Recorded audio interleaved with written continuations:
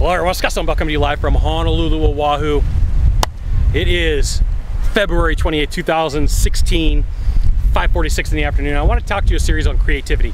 And one of the things that'll happen is for you as a salesperson, or you as a persuader, you as an influencer, and the thing that you need to know is your job is entirely to be creative. And so one of the things that you can do is go out and figure what's going to allow you and what's going to make you be more creative during the day. Now, the first series that I'm going to talk to you about is getting back to nature.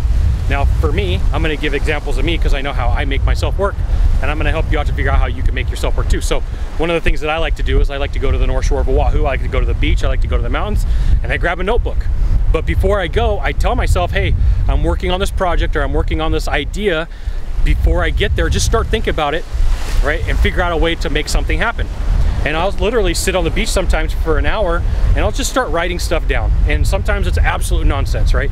I'll go back and I'll look at my notes. I'm like, I have no idea what this means, right? And then like all of a sudden, boom, there's a sentence of something that I needed.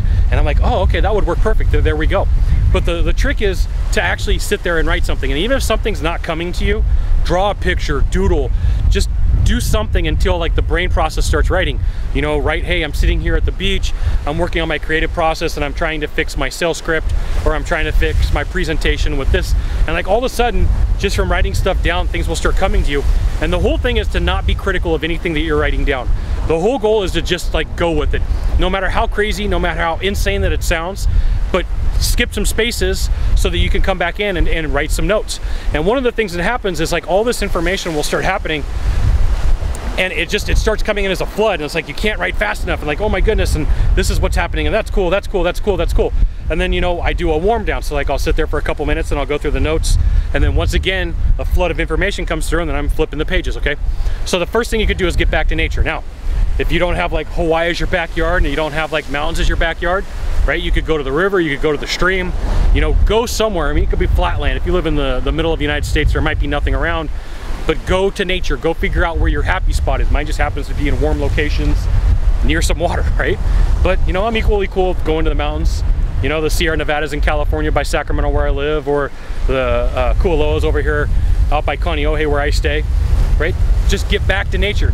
For me, sitting by water, going to the ocean, watching big wave surf competitions, all those things help. But for you, you got to figure out what your area is, okay? So get back to nature. There you go. There's the first idea for you to be more creative. Now, if you could do a small favor for me, in the box down below, leave a comment, question, or story. That'd be fantastic. To the right, to the left, there's a subscribe button. You know what you got to do. You got to subscribe. And then you can send it out to all your friends via StumbleUpon, Facebook, Twitter, Google+. Why not even LinkedIn? Scott Sylvan Bell. We'll see you soon. Thanks for watching. Aloha.